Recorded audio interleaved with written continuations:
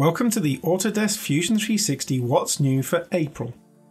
This month, we're doing something a little different by combining the What's New content into a single video, just like Fusion 360 combines design, engineering, simulation, electronics, and manufacturing into a single platform.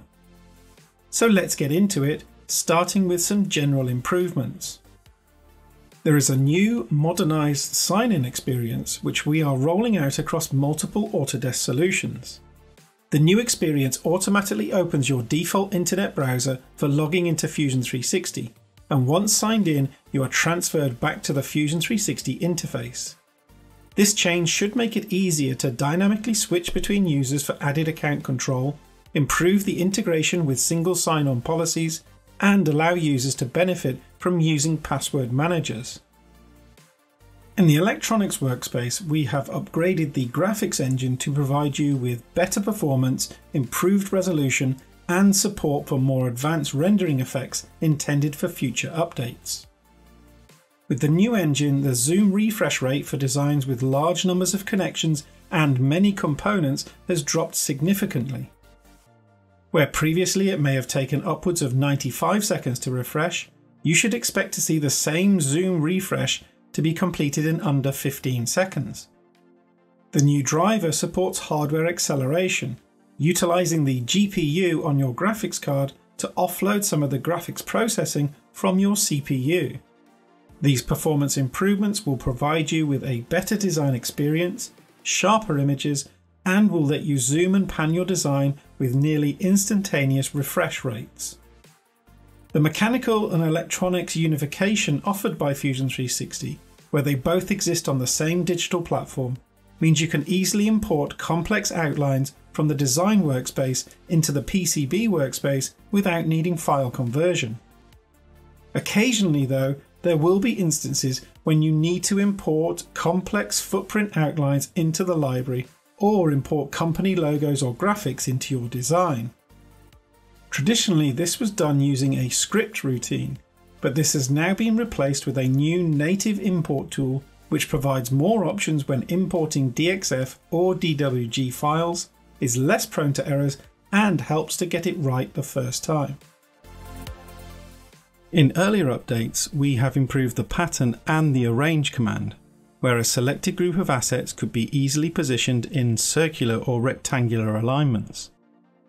For this update, you can now choose a single asset and have it repeated and evenly distributed as many times as needed in the selected pattern. This time-saving feature previously required that you calculate coordinates and set up grids for the manual placement of assets in common patterns. When copying vias or creating a pattern from a via, you have the option to keep the signal name from the source, saving you design time since you no longer must re-invoke the via command and then use the name command to change its name property. We have improved the process of pasting assets, where you will now have the option to paste assets to a specific layer if it applies. This should speed up your design time when you have to repeat the placement of text, logos, or manufacturing details in multiple layers. Connecting to the cloud means you can work from any computer with Fusion 360, including accessing all your electronic design and library files. In this update, we have now moved script files, ULPs, CAM routines, and design rule files to library.io, giving you the confidence that no matter where you're working from, you'll have access to those useful routines to keep you productive. And lastly, the panels in Fusion 360 Electronics make it simpler to navigate your design or make changes with minimum effort, which is why we've now made it easier to collapse panels if you prefer to have them tabbed. This quick collapse of panels helps speed up your design time without having to sacrifice design space. Next, we're moving over to the generative design workspace, where we're taking the symmetry plane feature from the preview into full release. This feature ensures that generative design studies that have symmetric designs automatically produce symmetric results. You're also free to make edits to the design without recreating the symmetry constraint, since it simply carries over. Any outcomes that are generated using the symmetric constraint will have this specific icon for identification. The study setting dialog box received a redesign to include notches from low to high to increase control from one generative design study to the next. Consistent levels of detail between iterations of a design are critical for professional engineers, and we want your tools to have consistency. The lower the notch you set the resolution to, the faster it will generate, but your outcomes will have less and less detail. Brilliant for creating a prototype, but if you're sending something to manufacturing, perhaps you should move to the higher end of the resolution slider. We know that when you're on a roll imagining solutions to your design problems, wasting time watching results generated in automated modeling was consuming. So, we've removed the need to have the automated modeling dialog window open when it's calculating. Now you can launch any automated modeling studies you need and feel unrestricted to switch to the next item on your to-do list. We've added a couple of prominent messages to notify users if they do not have access to generative design or simulation studies, and to request access from their admin.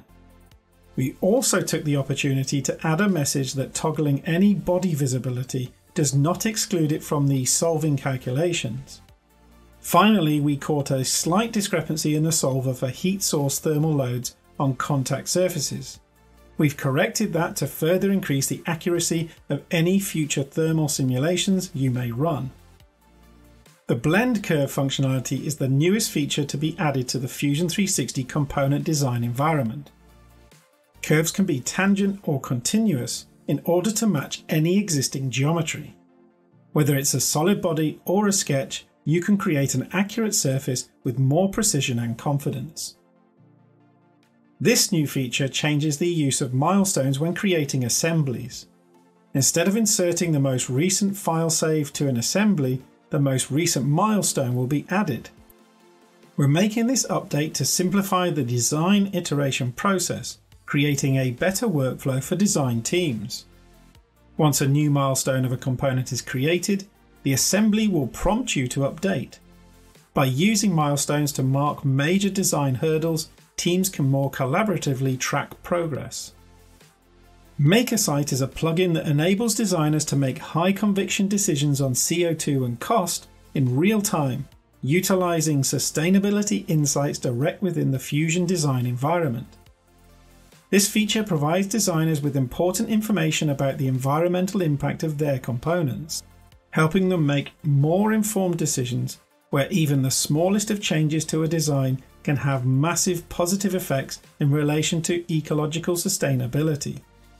As well as providing access to over 300 materials with cost and sustainability insights to drive impact, it also provides technical information on over 50 commonly requested decision criteria, such as compliance, risk, health, and safety. This information can help designers and engineers see that their products meet regulatory requirements and are safe for consumers. In the Drawings workspace, users will now have the ability to quickly create center marks and center lines on a view-by-view basis. This feature provides enhanced control and precision, allowing designers to efficiently create accurate drawings even faster. An amazing corner of this update is that you can customize the features that you want to add center marks or center lines to. Holes, fillets, round extrudes and revolves are all able to be toggled on or off depending on the details you need to convey.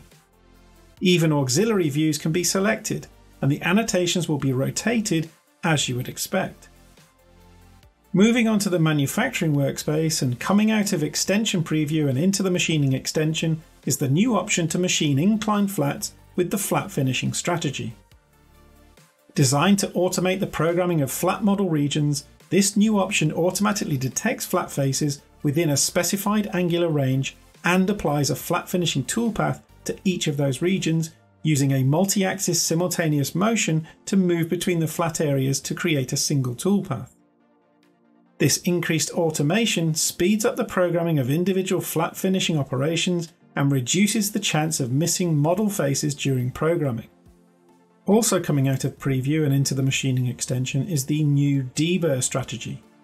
This intelligent toolpath automatically removes the small burrs that are often left on the edges of parts after machining, using 3, 4 or 5 axis machine motion, reducing the need for non-value add processes like manual deburring and resulting in improved part quality. The strategy supports many different types of cutting tool, but it works particularly well when combined with ball nose or lollipop cutters, especially using 5-axis machining. Users have control over which edges need to be machined and which ones should be ignored, with additional controls for edge type, minimum edge angle and tool orientation, as well as multiple clearance height control options to define the safe area that the cutting tool will withdraw to between cuts. Importantly, despite being the first of the new module work strategies to be released inside Fusion 360, Deburr uses the same user experience as the other toolpath strategy dialogues, meaning that no matter which toolpath engine is being used, the experience is the same, making it easier to learn. The final new toolpath to go into the machining extension is the new corner finishing toolpath. This new toolpath brings together some of the best corner finishing technology from Autodesk PowerMill, combining it into a single rest finishing toolpath that will produce better results and allow for more automation of toolpath strategies on complex feature-rich parts. This new strategy holds a number of advantages over the native pencil machining, such as the utilization of larger reference tools to define rest material regions, and options to vary the strategy depending on whether the corners are steep or shallow to improve cutting conditions, with support for multi-axis machining and collision avoidance to produce safe and efficient toolpaths. Following feedback from the community about the benefit of seeing both feed per revolution and feed per minute at the same time, we have reinstated the field as a read-only parameter to help users verify the two output types. Users will also be able to see all 4 input fields for plunge and retract values in the tool presets, where they remain linked together, automatically updating the linked field upon changes. The checkbox remains as a way to default set the Use FPR checkbox on or off. It's worth noting that the presets will pass both fields independently to the operation, so if you check or uncheck the Use FPR initially, the value from the preset will be loaded when performing that initial switch. Continuing the tooling theme, the preset copy and paste functionality has been extended to allow multiple presets from a single tool to be copied and subsequently pasted to multiple tools of the same type. For threading or grooving turning tools, there are now center images which display the corresponding dimensions depending on the selected parameter field.